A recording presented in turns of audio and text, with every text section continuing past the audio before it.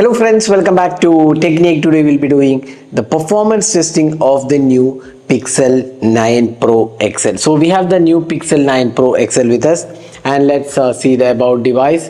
So let's just go to the about device.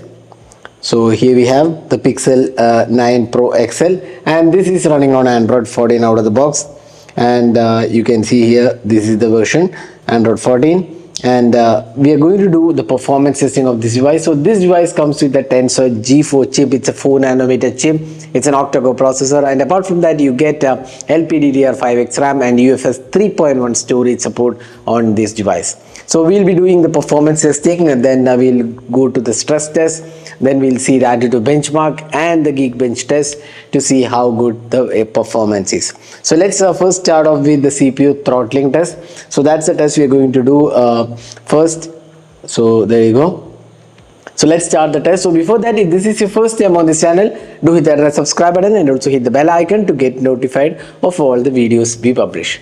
So let's begin. So this is the test we are starting for 58% battery right now. So let's start the test, and let's see how the throttling on this device is.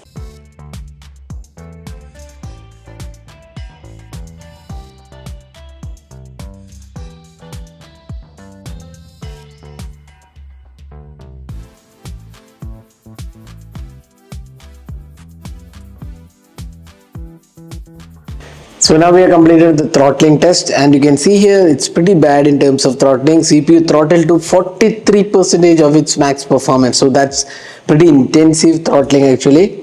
And let's see the temperature after this test.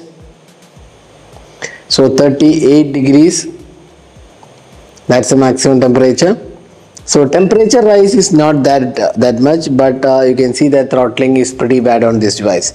So 43% of its max performance is the throttling.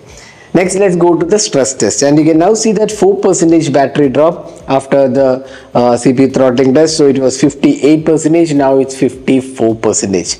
Let's go to the stress test. So next, let's go to the Wildlife Extreme stress test. This is the 3D Mark Wildlife Extreme stress test. So this is a 20 loop test, and let's see how much battery drain happens and also the temperature rise which happens.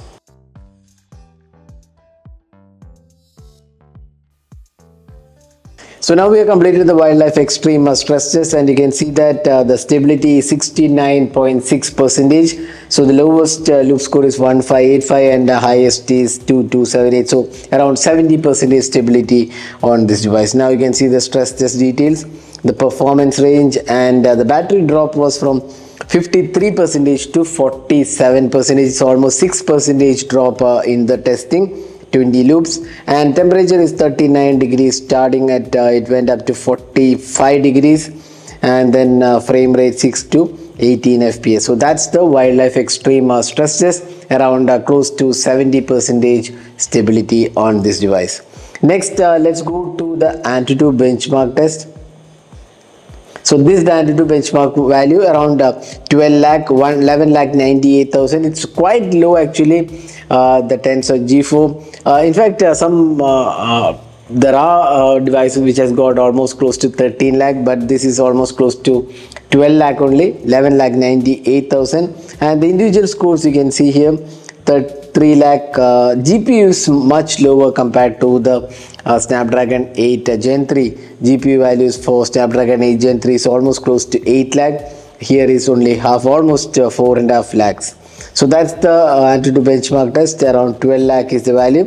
And the storage test, this is a UFS 3.1. There's no UFS 4.0, this 3.1, and 98,898. This is quite good actually for a 3.1 device. So that's the AnTuTu benchmark test. So here you can see that the temperature went to 44.2 degrees while testing.